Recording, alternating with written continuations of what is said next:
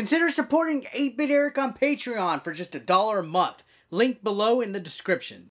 Hey guys, what's up? It's 8-Bit Eric. If there's anything I like, it's stuff that's super, it's ping pong, and it's trick shots. So, why not a better time than to check out Super Ping Pong Trick Shot? Say that 3 times fast. Super Ping Pong Trick Shot, Super Ping Pong Trick Shot, Super Ping Pong Trick Shot. Alright, on the Nintendo Switch, it's a game that sounds exactly like it is. You control ping pongs, and you do trick shots with them. Let's go ahead and check it out today, see if it's worth playing on the Nintendo Switch. So Super Ping Pong Trick Shot is basically a puzzler set across 80 different levels. 80! Where you need to strategically maneuver a ping pong ball into a designated cup. The visuals, let's be honest, are incredibly bland and boring. In fact, it's so bare bones and lacking on a visual perspective that you might initially think this game is shovelware and that it's not worth looking into. And it's like, damn, this is bottom of the barrel stuff.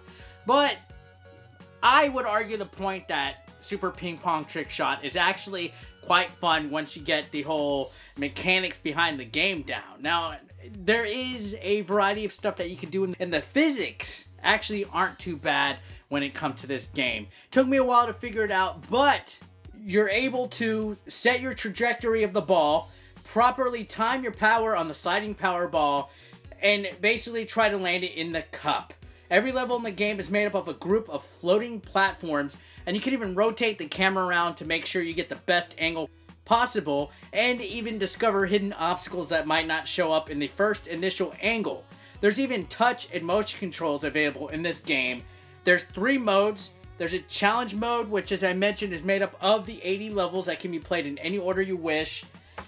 And each level has a variety of submissions. There's like 3 submissions, such as hit this ball and this thing, do it in a certain amount of time, things like that. So there is a little bit of achievements and goals and challenges that you can do for each level. That's always nice when they add little things into games like that. The score attack, which, like it says, is to score as many points as you can. The more balls you get in, the better higher score you get. And there's even a versus mode in this game where you can compete against a second player to see who can make the most balls and stuff. So Super Ping Pong Trick Shot does offer 80 levels. That's a huge amount of content for such a simple looking game. And if you're into this kind of like weird stuff where there's physics and challenges and stuff, this might whet your appetite.